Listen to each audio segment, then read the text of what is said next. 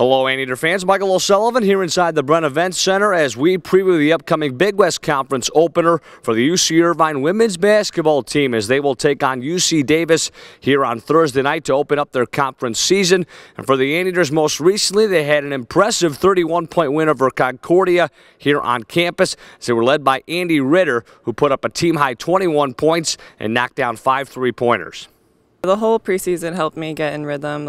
I'm trying to get my shots up, and I know my percentage isn't that high, but I just got to keep shooting. Those plays are helping me. Shots up makes me better. Andy is probably one of the best shooters I've ever coached. I know Coach T has said the same thing. She is just a knockdown shooter. She deep range, but just really getting her in the flow and in rhythm is important. So the Anteaters coming off a win as they now head into league play and turn the page. They'll take on their first Big West Conference opponent in Davis on Thursday night. This will be their first league season under first-year head coach Tamara Inouye and her coaching staff.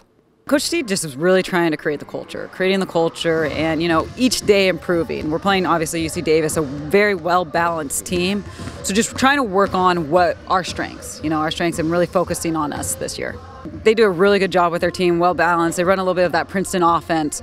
So, they were able to score from the inside, from the outside. But being able to start off at home and really trying to defend the Brent is going to be, a big positive for us.